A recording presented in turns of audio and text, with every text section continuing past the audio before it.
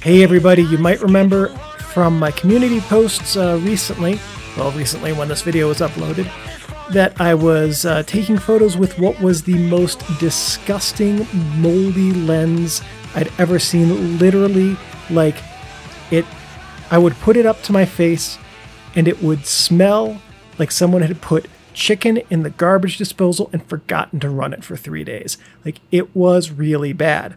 So what I'm going to do with this video is I'm going to run this through 3 major segments. We're going to start after the clip that you're seeing here with some film photos that I took with this lens on a Minolta XK and a couple on a Minolta X500 before it broke. And then a bunch of digital photos that are going to be straight out of camera, or SOOC, S-O-O-C is the acronym for straight out of camera, unedited from the raw files. Then I'm going to take a bunch of different raw files from of images I took with this lens prior to cleaning it, and we'll see what I can do editing those raw files from this very fungus and mold-ridden lens. And then we'll jump into some after images showing what the photos looked like after I cleaned the lens. And then for those of you who are interested in how I cleaned this lens, the bulk of this video, everything after about the 6-minute mark, will be me cleaning the lens and explaining the process and what I did and what I found while I was doing it. So without further ado, let's take a look at some of the film shots. All right, so here's 5 shots taken on Tri-X with the Minolta XK, just used at box speed. You probably can't even tell what most of these things are. I gotta say, the black and white film with this lens performed the worst. It was unbelievable how bad it was. I kind of expected it to perform better than the Ultramax, which we'll start seeing now, but it didn't. It was so much worse. The Ultramax did pick up, interestingly, the color of the rust that was mixed in with the mold on the lens. That's why there's a reddish tint to some of these images, especially the outdoor ones. Interestingly, the indoor ones under fluorescent light, of which there was the banana shot at the beginning of this set, retained a greenish hue. So it was curious that the rust coloring on the lens didn't overpower that fluorescent light. Now here are 5 shots straight out of the camera with the Sony a7S II. After these 5 shots, what we'll do is we'll alternate straight out of camera and what I did editing these types of shots that were taken before it was cleaned. So here's the first shot we're going to look at a comparison for. This is a couple geese in a field. What I did with this was I duplicated the base layer, and then I used multiple layers, including soft light, overlay, and I forget what the other one that I was using a lot of it was. But basically everything you're going to see here, all of these edits were accomplished simply by going into the layers and then mixing different types of layers. Some would use, depending on the specifics of the image, some would need a divide layer, some would need multiple soft light layers at reduced transparency. I'd also use often a luminosity layer that was converted to black and white, and that would allow me to control the individual luminosities of the different color channels. And by doing some of these things, it allowed me to pull what I think is the most that could possibly have been pulled out of this lens, out of it, with the A7S II and some Photoshop CS6 editing. Ultimately, one of the things I was very surprised and pleased about with this lens was how much sharpness the lens retained. So I was really optimistic that I'd get this thing cleaned up and that it would still be able to produce really sharp images once I got the fungus and the rust off of it. And it turned out there is a considerable amount of fungus on this lens, but also way more rust covering the elements. And so that's what gave a lot of these images their reddish hues after the different layers blended. So at any rate, one of the big takeaways here, and the thing that surprised me the most, was that how bad this lens was. With some work, it was still capable of returning serviceable images. And I would argue that if you have an interest in something like pictorialism, a lens maybe not quite as bad as this one was could be a really solid tool paired with a good digital sensor and some good editing practices to create some really good pictorialist images. Now let's take a look at some after shots, which are going to start in about 3 seconds, of what the images from this lens looked like after it was cleaned. Yeah, that's a heck of a difference. And there's some good sharpness in this lens still. I know, when I brought these back and I opened them up and I specifically took photos of the same exact subjects a few days later and tried to replicate as many of the same angles as I could, I just thought, I mean, you could kind of see the hints of the sharpness in the before photos, but nothing like this. Now, there is some wonkiness because of the fungus there was coatings damage and there was coatings separation because of the fungus. So there are some individual soft spots in the lens still. Those are not ever going to go away just because of the way that the lens's optics were damaged by the fungus. And so realistically, when we're talking about fungus, it's like the big bugbear in the lens damage world. If you have a few tendrils around the outside, it's really only going to affect your images when they're shot wide open. If you have some big splotches in the middle, that's going to affect your images pretty significantly, especially if they're towards the rear of the lens. Fungus in the front cell, which is to say the elements that are in front of or nearer the subject than the aperture, is less of an issue than fungus that's on the rear elements, because the rear elements do more for fine-tuning the focus and the image character as it's going to be projected onto the sensor or your film. But as you can see here, I mean, heck, the out of focus area characteristic is still really pleasing. The colors are really good. The contrast is exceptional. And the sharpness is way, way better than I honestly expected it to be after cleaning.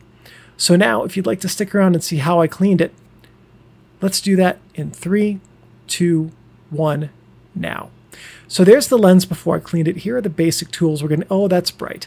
Here are the basic tools we're going to need. Some lens cleaning tissue and wipes, a screwdriver. I'm also going to be grabbing some additional tools. That's some rubbing alcohol, 91% rubbing alcohol.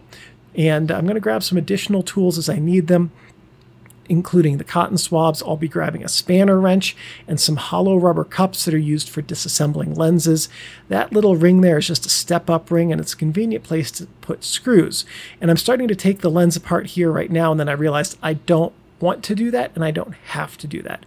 At this point in the repair, I was still pretty optimistic that I would be able to save the aperture. It was a stupid thought on my part. But once I got the spanner wrench out, I pulled out the rear cell, and there you can get a really good look at the rust damage on the rear cell. One of the saving graces for this lens is that the rear cell didn't have that much fungus, nor did it have that much damage to it in the coatings from the fungus. That's the back of the front cell as seen through the lens right now, and you can see some of the rust damage as it's affecting the aperture. But as I was saying, oh, there we go. Most important tool, a glass of bourbon. As I was saying, with the rear cell being the most important for focusing light, if the rear cell on this lens had been damaged by fungus like the front cell was, I don't think this lens would really be usable in any way, shape, or form anymore.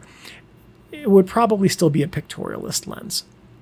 So to clean off the lens cell, the first thing I did was wet cotton swabs with 91% rubbing alcohol, and then very gently ran it over the lens cell. Cotton swabs can scratch the coatings on a lens, and you really don't want to be in that situation because that's going to ruin your lens. So when using cotton swabs, which is not something you want to do as a matter of course, it's good to be very gentle with the glass. And then after using the rubbing alcohol, I used the lens cleaner and tissue to clean off any of the smears from the cotton swab and the rubbing alcohol. because the rubbing alcohol evaporating very quickly tends to leave a lot of smears. And then that really refined the cleaning on the rear cell. Now, once I got the front ring off of the camera, or lens rather, what I did was I cleaned it out. There was a lot of grit and sand, and also, quite frankly, there was mold on the insides of the rings. And that was, I could feel it when I was using the spanner wrench and the rubber cups there. It was just gritty, just unscrewing all of that, and it was just not conducive to the lens coming apart or being put together again very easily. So now that I have the front ring off, I'm going to take the front cell out of the lens. And this is all of the elements that are in front of or closer to the subject than the aperture. And these old Rokkor lenses, or Rokkor, whatever, they are very easy to disassemble and repair. They were very high quality lenses, very well made, and intended for repair people to be able to do service on them. So one of the things I learned taking this apart, I was quite surprised that the front cell is held in place both by a screw-in ring and actual screws, and lots of very disgusting, thick, moldy, sandy grease. So once I got these screws out, and one of the things I do when I repair lenses is I will take a part of the lens, and then the screws that held it in place, I'll put them inside of it. That makes it really easy for me to keep the things sorted. And then usually these projects only last, this one was exceedingly long. It was 90 minutes from front to end to get this lens disassembled and cleaned. And in that time, I can pretty well remember how the things went together, and then just making sure that the same screws are with the same parts really helps to ensure that everything's assembled correctly when I put it back together. So again, what I was doing there was using the rubbing alcohol to clean the grit and the sand and the grime out of the threads that are going to be used to rescrew the front cell into place, as well as cleaning the fungus off of the and the rust also off of the front cell. Now, at this point, I still thought I could save the aperture, but this is getting close to the moment when I realized the aperture was not salvageable. And when we get to that part, I'll explain why. And it all has to do with rust and the aperture on these being metal. And but at any rate, after getting that a little bit cleaned up, I cleaned up the front cell a little bit more, and then decided to go back to the aperture. Now, key here is that the aperture ring mechanism is spinning, but only two blades are popping out, and that was like a feeling in my gut that I knew it was probably the end for the aperture, because that meant that the aperture leaves had probably rusted together, and that the act of triggering the aperture like I just did probably broke them. That was not exactly what happened. And when we get to this, as I was taking this apart, all of a sudden these little tiny metal pieces started just showing up. Like really tiny. If you look in that little semicircular brass ring that's underneath my right hand right now, I'm going to start putting them in there as they turn up, and they would just keep falling out of the aperture. So when we look at an aperture leaf up close, there's the shape of it that looks kind of like a wing, and then it's got a long bean-shaped or straight opening, and then a small circle. That small circle in the aperture that is here, and the way that this one is designed, has a little pin pressed into it at the factory. And that little pin provides a stationary pivot point. That stationary pivot point then allows the long opening to become a track. And that track is what the motion of the aperture slides back and forth on. So when you adjust the aperture ring, there are two pins. The one in the leaf that stays stationary, and then another one in one of these two circular rings of the aperture that moves. And as that ring in the aperture moves, what's happening is it's moving through that slide in the leaf, and that causes the angular motion that we recognize as an aperture stopping down. So now you can see some of those small little pins starting to show up in that semicircular brass ring. What I've done here is I put the leaves themselves straight into the rubbing alcohol, and you can see that most of the rust came off. Now, if if those little tiny pins had not fallen out. And the reason they fell out was because the leaves had been damaged by rust, and the metal in those pins is a different type of metal than the metal in the leaves. So the water that was introduced to the aperture created a bimetal interaction, which caused the little holes around those little pins to expand from corrosion, and then the pins fell out. So when I would push one of those little tiny pins back into the holes of the leaves, they just fall right through. The leaves had gotten too big. If the aperture had been designed differently and more in kind with the way that apertures were made in the 50s and 60s, which is to say that the pins weren't necessarily pressed into the leaves, then the pivot points would have been built into the two rings of the aperture, not the leaves themselves. And the rings, one of them is stationary and one of them moves. If the aperture had been built that way, it would have been salvageable. So this was the moment at which I started to realize that it was done, and that was going to be that. So at any rate, really what the thing that killed this lens the most was the water damage, because of the metal and the corrosion on the inside of the aperture. But at the same time, even though the aperture is dead, and you can see me here trying desperately, well, not desperately, but futilely, to get some of those pins back in to try to rebuild the aperture, one of the things you can see here is kind of how this aperture was built and the way that it goes together. Apertures are basically all the same. You have leaves, and you if you're going to take one apart and put it back together, then you just have to go about lining the pins back up in the slides. So I'm going back through the front cell here and giving it another cleaning because I wasn't really happy with the way the first one turned out. The next thing I'm going to do here is a trick that I do often when fixing old lenses. Now with this one, because the cleaning was so severe, it damaged some of the internal light damping. On cells like this one, you're looking at the front of it right now. On the back of it, there's an exposed ground glass surface.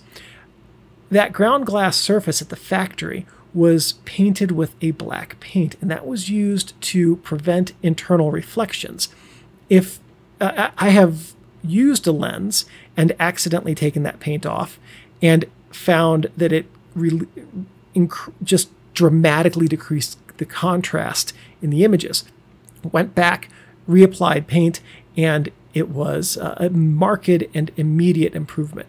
So there you can kind of see that paint is a little bit damaged. So I'm going to grab some Stuart Semple chocolate sauce here, and I love the black 2.0 for this because it dries super quickly and it is super dark. To my mind and to the results I've seen with it, it is actually better than what the factory's put on. So I just apply a little bit to a Q-tip, and then I just paint it around where that ground glass surface was. If a little bit gets onto the metal, it doesn't matter. It's just fine. And did I miss a spot? It looks like I did. I don't remember if I fixed that or not. But if you get, one of the nice things about Black 2.0 is because it's water-based, if you get a little bit onto the lens's surface, you can just grab a clean cotton swab and then just clean it off gently. If it dries while you're working with it, just put a little distilled water or rubbing alcohol on a cotton swab and it will come right off. And that leaves you with a very dark finished product on that ground glass surface and a very clean and easily cleaned glass surface. So here I'm putting the lens back together, and as you can see by the two rings right above my bourbon glass, I am not bothering to put the aperture back together. In fact, I even took the aperture coupling lever that pops out the back of the lens out of the lens. That way, if it's ever mounted onto another film camera, it won't trick the film camera into misreading the meter reading. It will only be able to meter at f1.7 because the aperture will only work at f1.7. So as I put it back together, I'm also going through and re-cleaning everything again, just to make sure that I got all of the dirt and grime off. And was showing up that I was not perfect in getting the dirt and grime off the first time, mostly because of how absolutely filthy the inside of this lens was. And of course, every step of the way, making sure that the elements are clean, because I don't want to get a fingerprint on the inside of this thing or any lens that I repair and then have to go back and re-clean it, disassemble it and re-clean it. You can see in that image, by the way, some of the coatings damage that was caused by the fungus and the water in this lens. And that coatings damage is what's going to lead to some significant residual softness in this lens as it's reused in the future. Focus is significantly less stiff than it was, but a little bit, what would be the best word? Not gritty. It feels, it's not stiff, but it doesn't feel smooth. So it'd be like the difference between running your thumb over a piece of glass or over a piece of 4000 grit sandpaper. So I'm going to use the same technique here on the rear cells, even though they don't necessarily need it, to add some of the black 2.0 paint to the ground glass surface. I didn't damage the black finish on these ones nearly as badly as I did on the front cell, but at the same time, I figured one thing that would be good to do would be to add it just to help the lens as much as possible eliminate internal reflections.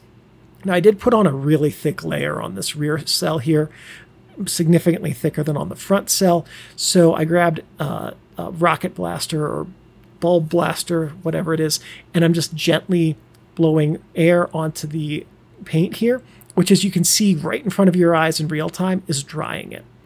So now just grab one of the little hollow rubber cups, and just a matter of getting the rear cell threaded back into the lens, which is always a bit tricky. It doesn't matter who made the lens, it doesn't matter what lens it is. This is one of the trickiest parts to get reseated correctly and to get the threads in the raceways. I don't know why. Maybe it's the way I hold the lens. Once the rear cell gets going and you get it screwed in as far as you can, now it's time to grab that spanner wrench. I have a really bad habit. I only tighten the screws on one side of the spanner wrench and then basically hold it like chopsticks, and that allows me to adjust it as needed as I'm using the wrench. So far, I've never scratched a lens element doing it that way, but I'm pretty sure that if I ever do, I will stop using the spanner wrench in that way. Now here it is completely reassembled, and you can see now there's only the one peg which communicates the aperture, the maximum aperture to the camera, and the stop down lens peg is not there. So now I'm going to give this a really quick test to see how it works, and we're just going to put it right on the A7S II as we film this. The video quality of this lens is so much worse than the still quality, and I think that there was some residual humidity from my hands putting this back together, and maybe even some rubbing alcohol in some of the raceways as I had assembled this, and that led to what we're going to see here being an incredibly soft and hazy looking image in this video. And as you saw from the stills earlier on, it didn't look like that. So whatever is causing this haziness did eventually go away. So that's the process and the results. Thank you everyone for watching, and I'll see you in the next video. Thank you for watching this video. Please give me a thumbs up. That lets me know that I'm on the right track producing content which is useful and helpful to you. If you have any questions or comments, please leave those in the comments section below. I'm pretty good about checking these every couple of days and answering questions. If you have any suggestions or ideas for future videos, and if I have the technical know-how and equipment, I'm more than happy to make those. One last thing. Thank you everyone for watching, and I'll see you in the next video. I gotta get up, Steinbeck. I have to turn off the camera.